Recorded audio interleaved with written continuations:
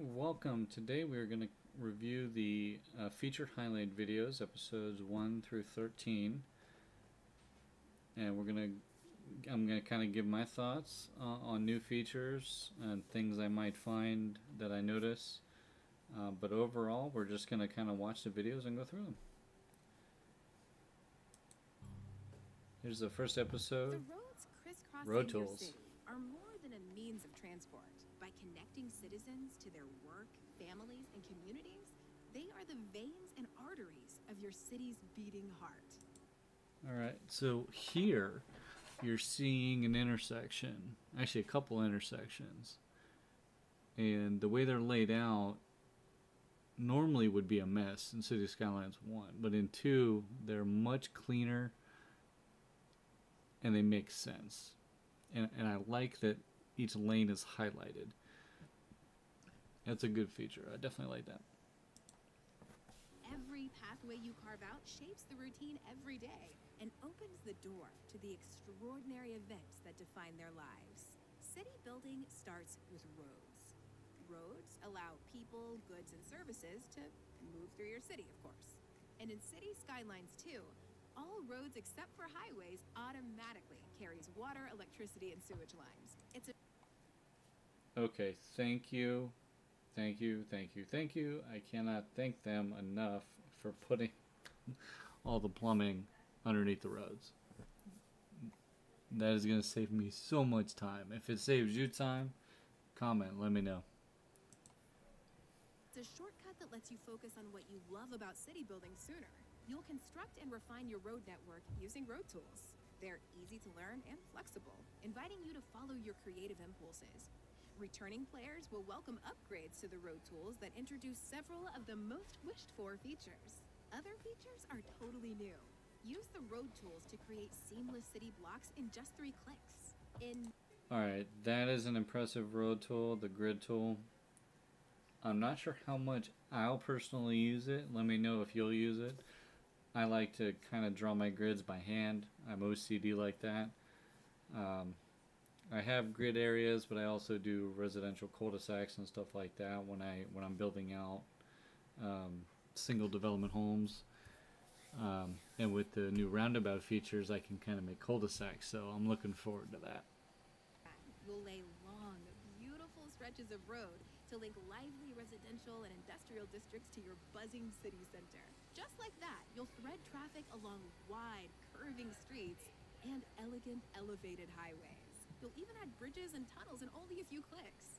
Intersections have been overhauled in Cities Skylines 2.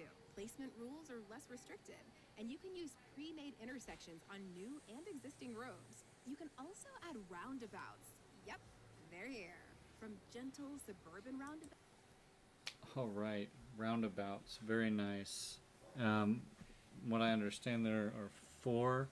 You get 1 by default, and then you use the development points that we'll see later to buy more the rest of the roundabouts, or you can spend the points on them. But that is cool. I love prefabricated roundabouts. It means I don't have to mess with drawing them by hand. But you can still draw them by hand if you want. If the ones that are there don't quite suit your need. To roaring multi-lane roundabouts, it's never been easier to engineer uninterrupted streams of traffic. That's because roads will be configured automatically, so vehicles can enter and exit the roundabout safely. Simply drop your preferred roundabout over an existing intersection, and ta-da! A whole new way to move people, goods, and services through your city. Decide the I don't think they have it. I'd really like to see it modded in maybe, but being able to put stuff in the middle of the roundabouts. I know a lot of content creators have mentioned that, and I'm going to mention it too, because it's something we want. So if you want to be able to do that, comment, let me know. direction of traffic and how it flows by placing traffic lights, crosswalks, and directional no-turn traffic signs and stop signs. Erect sound barriers and construct parking lots. That's another new feature. Thank you for parking lots. There was always downloaded assets you could use, but having an in-game option, awesome. That's all I gotta say. It's just pure awesome. Feature in Cities Skylines 2. And for returning players, It means Christmas has come early. You can even add decorative touches if you want to. They don't just make your city pretty, they can be useful too. So those trees you use to line sidewalks add charm and reduce noise pollution. Of course, building a city is a process of Now you can manually add trees into medians and grass sidewalk curbs and stuff like that. So you can choose what kind of tree you want to put in there. Trees now, if you place them, they start as saplings and they grow over time. So just be aware of that. exploration and experimentation. You'll try stuff out. Some of it you'll like, and some you won't. Want to change an existing road? Use the new replace tool. It's like the old upgrade tool, but with more freedom to refine your road network. Alright, that is such a crisp split. I absolutely love it. That means I can make finer angles for my exits, and I can finally have exit lanes, which is very nice. I like that. Change your mind about a road? Bulldoze tool to the rescue.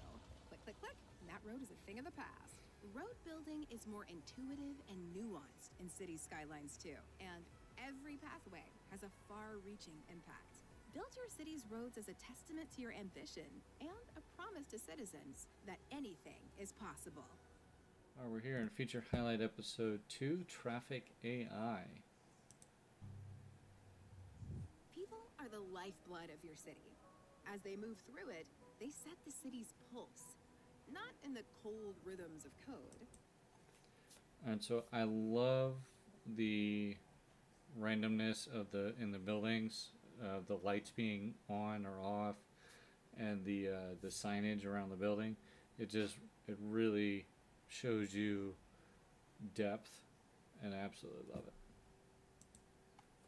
But with the variability and pace of a real city. So you should expect the same order and chaos that emerges when countless individual decisions are made all at once. It's a level of vibrant realism you've never seen before, and it's powered by the deep simulation of traffic AI.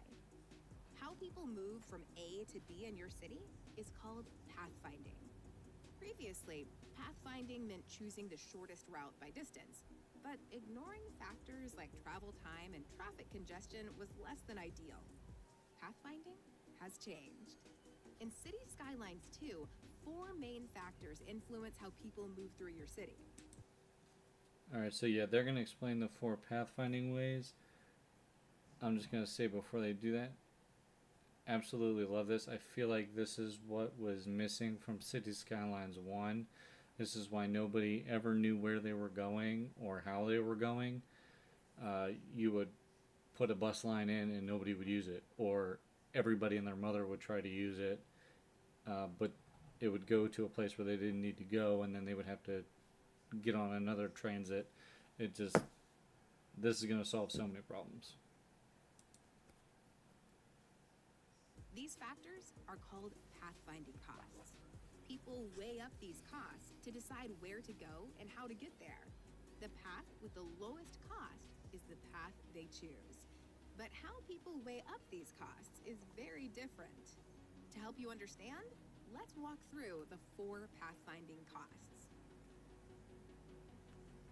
Time is usually the most important pathfinding cost.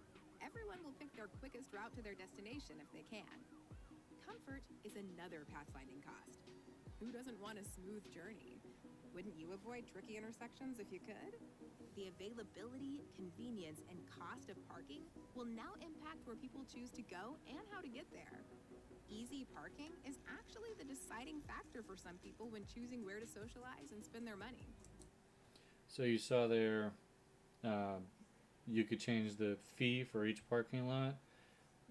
That's crucial, because if you want to have a particular parking lot as free or really low cost, maybe in a low rent area or something like that, you can do that. And then if you want to have an expensive parking lot next to a game field, where people are going to tourist to, you can do that as well. Absolutely love that. And you will need parking if people want to drive somewhere. So if you don't have parking, they're going to be looking for mass transit.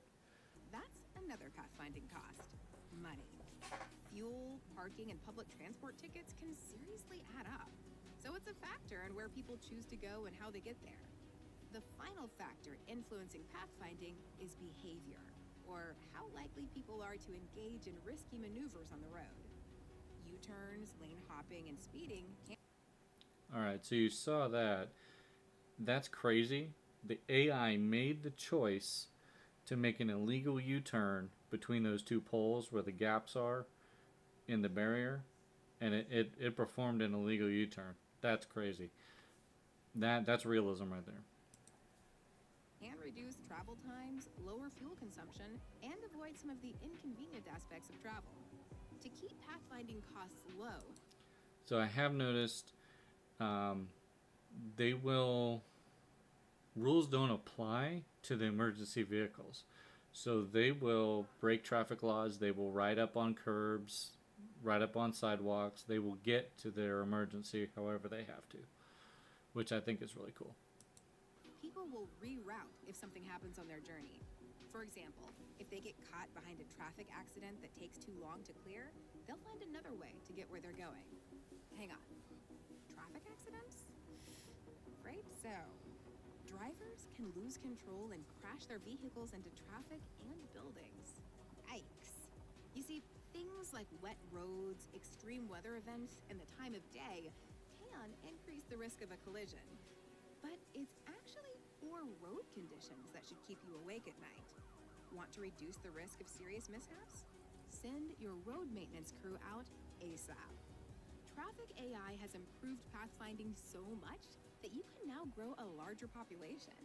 But remember, a big population brings opportunities and challenges. 2 info views can help you plan and react when life takes a left turn. Traffic Info View takes the guesswork out of traffic management. It delivers a real-time overview of how much traffic is on your road network and traffic, so you can resolve problems quickly. Deep simulation transforms the movement of people, goods, and services through your city into the pulsing reality of a living, breathing city. But how people choose their path? That is always a response to the world around them. A world of your creation. Alright, episode 3, public and cargo transportation. Let's dig in. Transport networks set the rhythm of life in your city. As they move people and cargo, they can create harmony and discord. This finely tuned orchestra of ships, vehicles, planes, and trains is yours to conduct.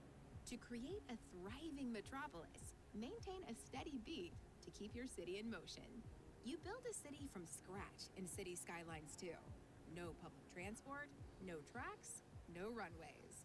Creating these and other transportation networks is a crucial first step. After that, improving and integrating them paves the way for expansion. When you establish your city, citizens can take the bus or a taxi to get where they're going.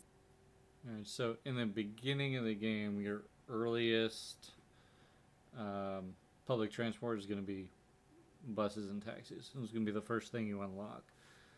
And then you'll be able to invest your development points into the more advanced forms of transportation. These are the first transport options you'll unlock. They're reliable, cheap, and easy to route here, there, and everywhere. Traffic conditions are their Achilles heel. It's no big deal in a new metropolis, but it is for a growing city. That's when you'll level up your public transport. Think trains, trams, and subways. Each one has pros and cons. Alright, now what's not on the initial feature list, which I'm really going to miss, is monorails. I don't know, maybe it's the futuristicness of them, but I really loved using monorails. I loved using them for point-to-point transportation, sending people from one end of a line to the other for the most part, like a kind of like a modern metro. Just it goes down and then it comes back. I think they could use monorails with maybe more trains and higher capacity, be more efficient, but I really hope it comes in the expansion. If you're missing monorails, let me know in the comments. little expensive to build and complicated, requiring depots, tracks, and stops where passengers can buy tickets and get on and off. That means they can't offer the far-reaching service of a bus line or the door-to-door service of a taxi. On the other hand, they're more efficient, not least because they carry more people and cargo and reduce road congestion. Let's start with subways. They're fast, high capacity, and they take up very little room when they're underground. If they operate above ground, you can run them on elevated tracks so they don't get tangled up with road traffic. Trams. They're more flexible than trains, so you can more easily add lines to service new and expanded neighborhoods. Build tram tracks on existing roads, or run them on dedicated tracks if that's the best way to keep the hustle and bustle dialed up. Trains carry loads of people too, and not just suburbanites. They can bring visitors from outside your city in large numbers. Trains play another critical role as cargo transport. Build a cargo train terminal, and you build a hub where businesses can receive, ship, and store incoming and outgoing goods. Water transportation is another option for passenger travel and moving cargo. It's another high-capacity network, though water transport's real potential lies in imports and exports. You see, cargo ships might be slower than trains, but these bad boys can carry 1,000 tons of stuff to and from your city. Yeah, that's right. You can trade with other cities. All right, so to clarify what they mean by that is your city will, in general, anything that it doesn't consume, it will export it. So you'll make money off of things that you're producing but not needing. And then you'll import things that you're not producing that you need, which you'll see more of that in a later video. But I did also want to point out the changes to the cargo pathing. So in Cities Skylines 1, you had basically the main cargo path, and you had to be pretty much line of sight visible to be able to build a harbor. Now you can manually add your own extensions to the main line so that you can put your cargo harbors in places where you couldn't in City Skylines 1, and that is really exciting to me. If you're looking forward to that, comment, let me know. So you'll need somewhere to house all the goods and resources coming and going. Easy. Like cargo train terminals, cargo harbors double as cargo storage facilities. Like all of the other networks, air transportation has drawbacks. Planes carry fewer passengers and less cargo than ships and trains. Airports are also astronomically expensive and have the footprint of a small town. However, air transport has a pretty irresistible advantage: speed. Plus, planes won't add to road congestion. They don't follow a rigid track, and they make outside connections incredibly easy. The transport mix in your city will become complex and intricate. Use the transportation overview to review passenger and cargo transportation networks separately.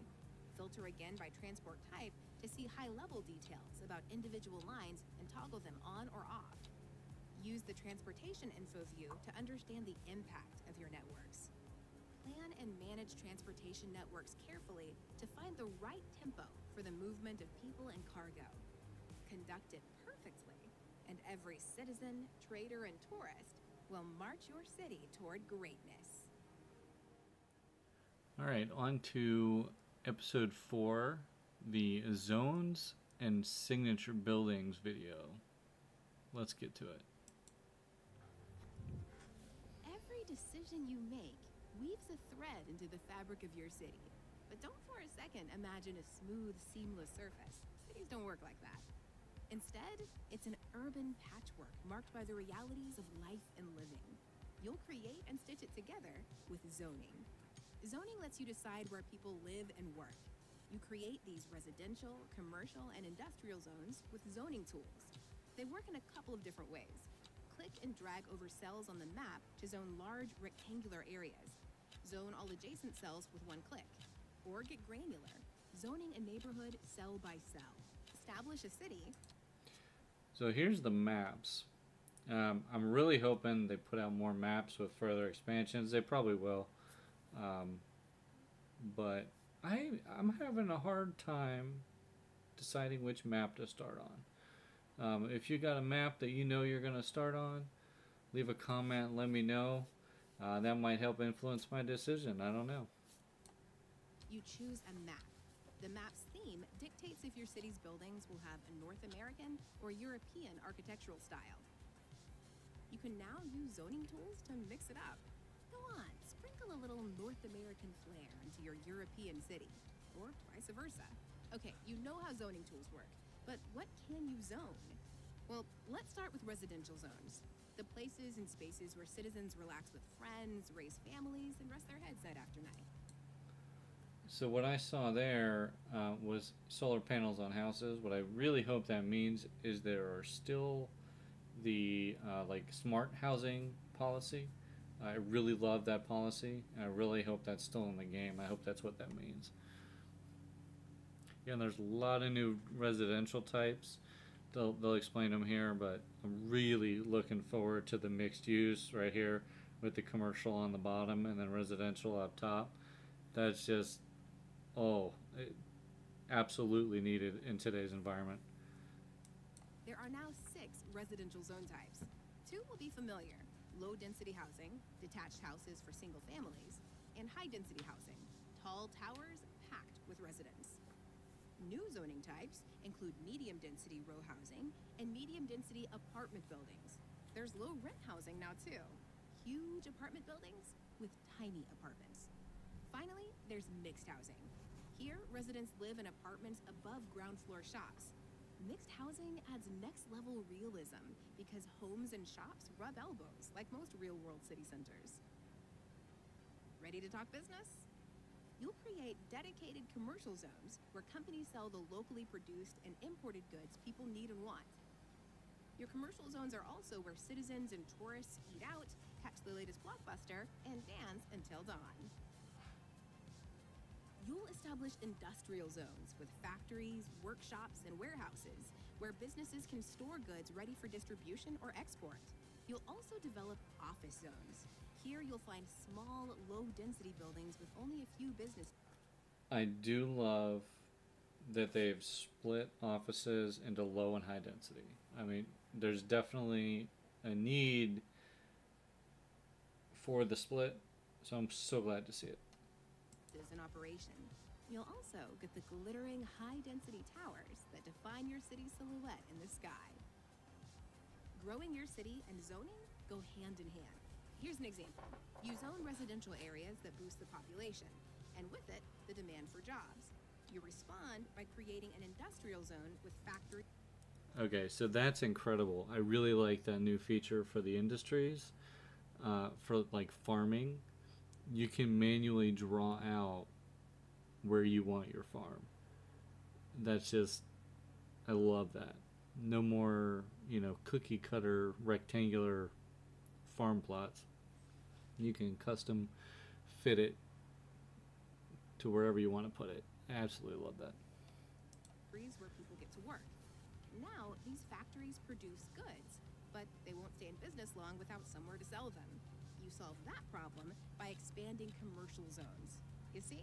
Each zone helps create the momentum you need to realize the city of your dreams. And it wouldn't be the city of your dreams without signature buildings.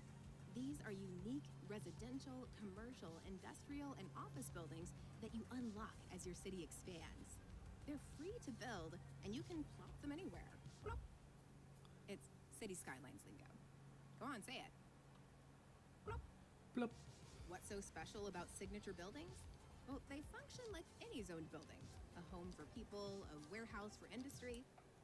So yeah, the signature buildings are going to be more prevalent to you, I think, in Cities Skylines 2, which I absolutely love, because I'll be honest, I don't think I ever put a whole lot of them down in Cities Skylines 1, because they're what they did just sucking money. It's all they did. Now, the signature buildings provide things in an area of effect around the building. So it'll provide, increased happiness or increased industrial storage capacity, stuff like that. You know, just something related to what it is. It provides a boost to your city, which absolutely love it. An office for workers, but they can elevate the neighborhood in unique ways. Signature buildings can also bring citywide benefits. Zone and place your signature buildings carefully so each city district flourishes and plays its part in the success of the whole city. Life's rich tapestry has never been richer than in Cities Skylines 2. All right, thank you for joining me today. We're going to continue with our next video. We'll have episodes 5, 6, 7, and 8. We'll see you then.